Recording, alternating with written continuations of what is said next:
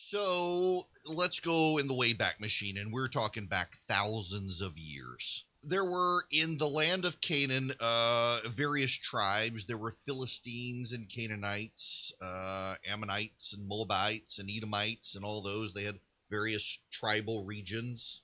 And the Israelites moved from Egypt into what was considered the promised land in the Bible, into Canaan, and they took over the area thousands of years ago. After Solomon, it broke into two pieces, Judah and Israel. Israel over time began to be referred to as Samaria. If you the Good Samaritan is from Samaria, that was the northern kingdom area. The northern kingdom collapsed first, and gosh, when I was in seminary, I had to memorize the dates, and now I've forgotten them. The northern kingdom collapsed first, absorbed into the Syrian Babylonian Empire. Then the Judah collapsed, eventually becoming it's part of the Persian Empire. This territory.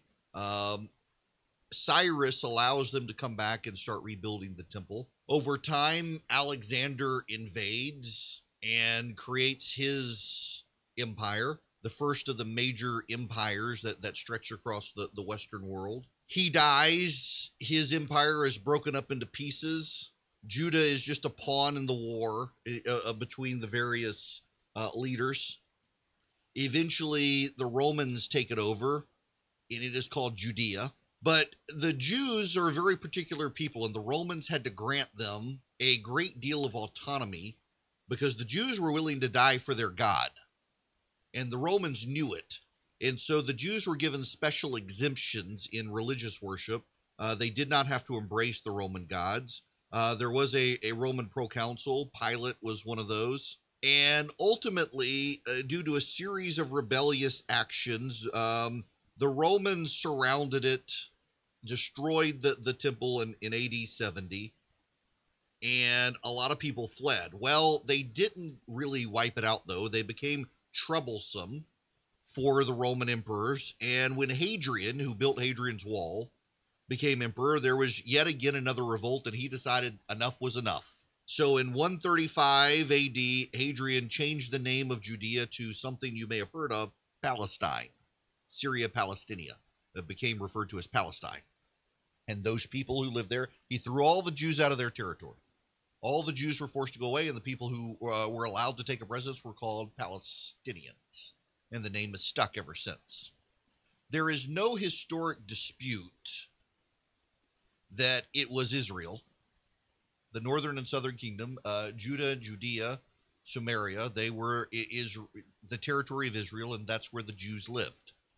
The Jews have had the hardest life of any ethnic group on planet Earth, repeatedly persecuted around the world, spread across the world as well, ruthlessly exterminated by the Nazis.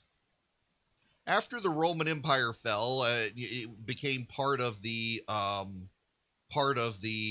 Byzantine Empire and then the Ottoman Empire. Jews slowly over time began trickling back into the area, and after World War II, really wanted to reestablish a territory for themselves. Through various wars and the like, the Jews have expanded the territory of Israel, now Israelis and not Jews. The Palestinians claim some level of ownership here, but you've got to understand that historically, this has been the kingdom of Israel, this territory. So when the left refers to Palestine, they are embracing the Roman persecution of the Jews. When they say Palestine, Palestinians were not a thing until the Romans threw them out, threw the Jews out, by force no less. And by force continuously, the Jews have been thrown out. You can tell there's got to be something about the Jewish people and the Christian people, given how the world persecutes them. We're now at another conflict between Palestinians and Jews. Israel has been expanding its territory, and in expanding its territory, has moved into two areas, Gaza and the West Bank. Gaza is a strip of land along the Mediterranean headed towards Egypt. The West Bank is territory on the western side of the River Jordan. A lot of international groups have disputed ownership of that, have disputed Israel's ownership over time. The United States and others have largely acquiesced to the spread of Israel into parts of the West Bank, expanding settlements there. Jerusalem has been the undisputed capital for the Israeli people since King David, because supposedly Muhammad appeared in a vision on where the Dome of the Rock is, where the temple is. The Muslims built the Al-Aqsa Mosque there with the gold dome. They claim some connection to Muhammad there because of a dream or some such, but that's where the temple was built. That's where God dwelt among the Jewish people. There's no historic dispute to any of this. Over time, the Palestinians, who allied with the Soviets during the Cold War, built up a base of support among the left around the world. And there is a great deal of solidarity between left-wing Americans and the Palestinians who buy their persecution narrative. Now, here's something you need to understand. Palestinians were by and large pushed into surrounding countries as the Jews expanded, as the Israelis now I should say, expanded Israeli territory during the various wars with Arab nations. Those Arab nations, Jordan, Syria, Lebanon, Egypt, Saudi Arabia, and the like, they treated the Palestinians worse than the Israelis ever did. And they needed a uniting grievance to unite various tribal factions within those own countries, and so Israel became the big bad guy. Now, over time, Israel has established peaceful relationships with Jordan and Egypt, and now with the United Arab Emirates, Bahrain, Oman, Somalia. I think Algeria and Tunisia now have come on board. And the Palestinians are upset about that peace. They are upset about these countries having peaceful relations with Israel, and they're working to undermine the peace accords that Donald Trump was able to negotiate between these countries and Israel. And one way to do that is to make themselves seem more like victims. This leads to the present situation. This is the Ramadan period. Ramadan is a period of fasting during the day. Then you have celebrations at night. And there is a territory within Jerusalem that Israeli courts, which have, by the way, been very sympathetic to the Palestinian people, declared this particular territory to be Israeli territory and allowed settlement of Israelis in this area. And the Palestinians have been congregating outside a gate. I think it's the Damascus Gate. I think, don't hold me to that. And they've been, during Ramadan, the Israelis told them to stop congregating there because there's been spillover violence into this neighborhood where Israelis are moving in. And it set off conflicts where Hamas began firing rockets. Now, what you don't get in this country is that on a daily basis, Hamas tends to fire rockets into Israel. In the last few days, it's been about 700 rockets. This isn't anything new. This happens. But they've escalated now. And part of the reason that they've escalated this is because there are elections that are going on within the Palestinian territory, and Hamas is vying for more power, and they need the Palestinians to back them by showing they're the big bad who can take on Israel because they're desperate to win some elections. The Palestinian leader, what is it, Abbas, wanted to have the elections. That it looks like the elections are on, and the Hamas wants more power. Hamas is a terrorist group, but also has a political wing, kind of like the IRA did. On top of that, you've got all of this willful agitation to try to break up the peace agreements with the UAE and Bahrain and Egypt and Jordan and the other countries that have sided with Israel.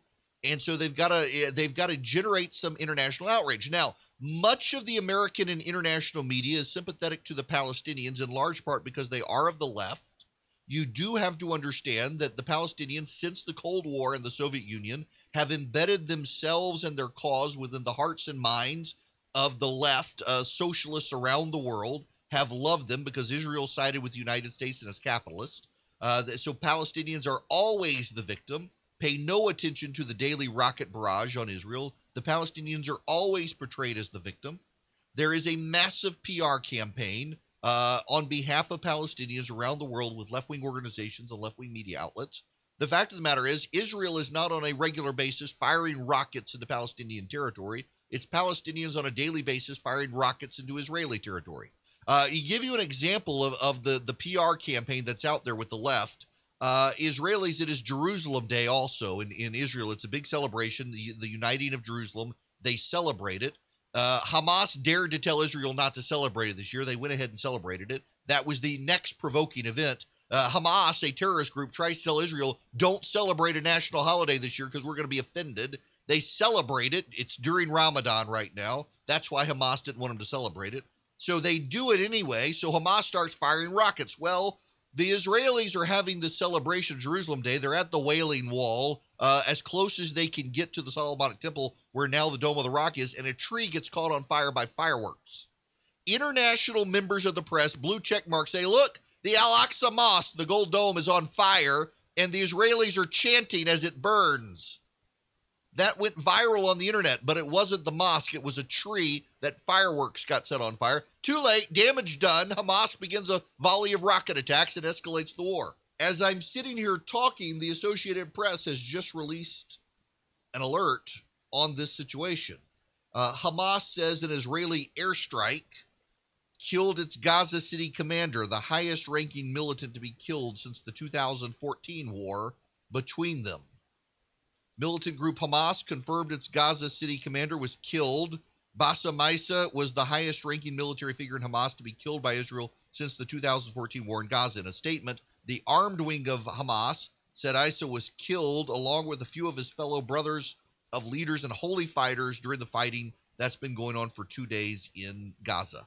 The Israelis have a Western-capable military. Every man, woman, and child in Israel joins the military at some point, I guess when they're 18.